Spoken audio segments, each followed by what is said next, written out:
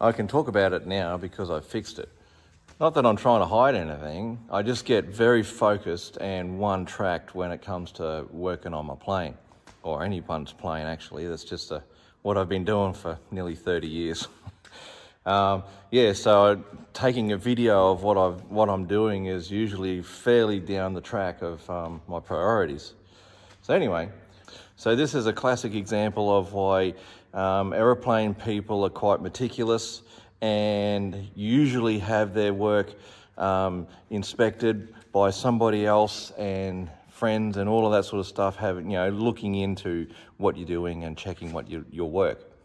So during that, we were doing an inspection on the flight control system, and that's when we worked out that I'd actually fitted the aileron system, a particular bell crank, arse about, meaning when I went to roll the wings left, it would have actually rolled right.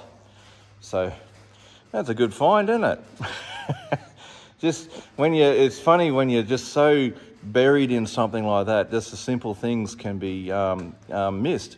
So this is why we have things checked over. I'll show you. All right, this is the bell crank we're talking about. See how it's the other way around from previous little videos that I've made? Because now that if you roll to the left, the aileron goes the correct way and rolls the wing down on that side. And same with that side. So yeah, not a hard fix. I took the time and made extra little stops here as well, just secondary stops, and a few other little things as well. But yeah, simple little thing. Never be upset with someone checking your work. In fact, encourage it. You just never know, eh? Like someone can walk up and just spot something that has been staring at you in the face and laughing for so long, and you just can't see it because your mind's elsewhere.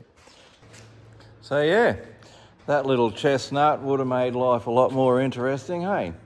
Far more interesting than it really needed to be for the first test flight, I reckon. There's probably enough interesting things going on there. We don't need to induce any more, hey? Yep, so there you go.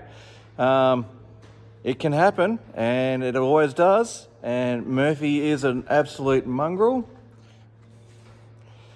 Oh, Murphy's Law, yeah. So, yes.